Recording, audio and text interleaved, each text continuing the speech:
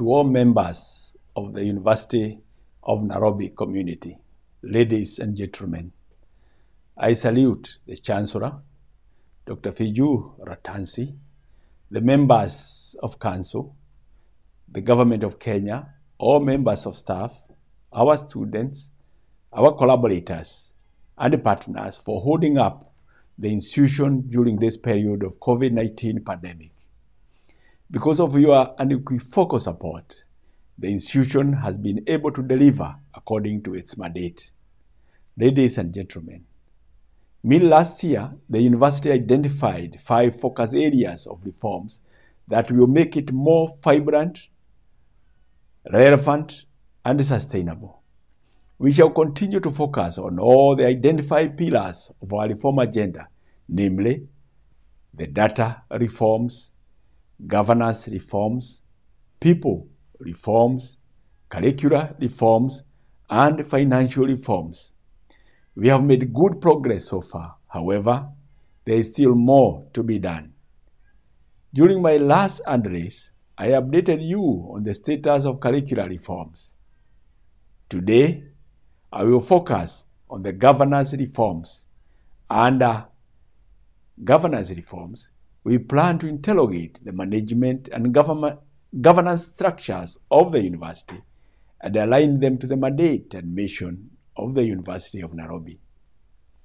The goal of the governance reforms is to ensure enhanced accountability, efficiency, and effectiveness of service delivery for improved competitiveness and image.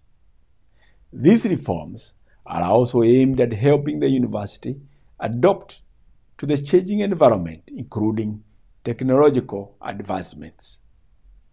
Ultimately, the new governance structures will ensure consistency with the University of Nairobi mandate and address the financial challenges currently being experienced and their implications to the future survival of the university. Compliance with the regulatory environment, including compliance with the University Act 2012 and the other relevant legislation and policies. Recently, we sent out a call for views and recommendations on what interventions would be required to make our university more relevant, vibrant, and sustainable. I am very grateful for all those who have given their views. The views will inform the review of the university governance and administrative structure. Ladies and gentlemen, identifying and nurturing talent is an area of focus in the people reforms. On 18th June 2021, we held our annual university games where students and staff competed in various sports disciplines. The College of Biological and Physical Sciences emerged the best overall, followed by the College of Health Sciences, and the College of Humanities and Social Sciences was third. Sports are necessary in improving a healthy lifestyle and in developing a culture of competitiveness. I take this opportunity to congratulate all participants and salute the winners for their excellent display of talents in various categories.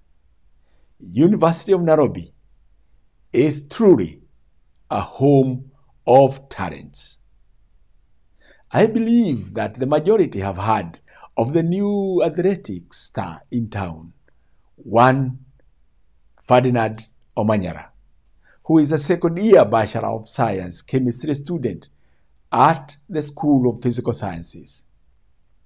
Mr. Ferdinand Omanyala recently broke the national records for 100-meter sprint and qualified for the Tokyo Olympics. He has done the University of Nairobi proud. On behalf of the university community, I congratulate him and wish him all the best as he travels to Europe to participate in other competitive races before proceeding to Tokyo later next month. We pray for him to come back with a trophy. We celebrate him. I have directed the Director of Corporate Affairs to coordinate and organize wash parties in the university so that we can cheer Ferdinand during his first race on 31st July 2021 and God willing on 1st August 2021 during the semi-finals. You will be updated on this as appropriate. As you are already aware, the UN at 50 celebrations are soon coming to a close on 30th June 2021. The convocation list to date indicates that we have graduated about 244,000 graduates. The University of Nairobi is therefore their alma mater, meaning their nursing mother, or, if you wish, their nurturing mother.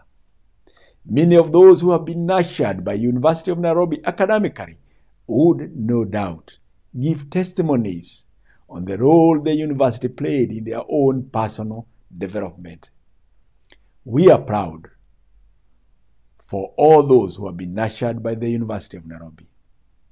In a special way, I would like to appeal to all of you to consider and support the university in various ways depending on your individual and collective strengths so that your nursing mother, the university, can continue to remain healthy and nurture many more now and days to come.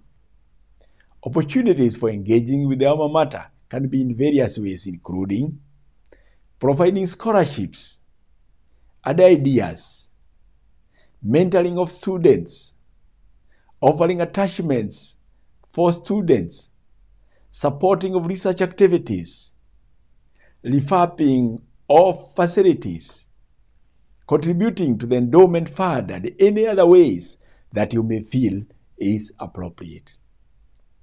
I invite all those who consider University of Nairobi as their alma mater, nurturing mother, to find comfort in engaging us through the Office of the Director of University Advancement and Institutional Development. Email address advancement@unbi.ac.ke or directly through the Office of the Vice Chancellor, vc@unbi.ac.ke. Thank you for listening to me. God bless you richly.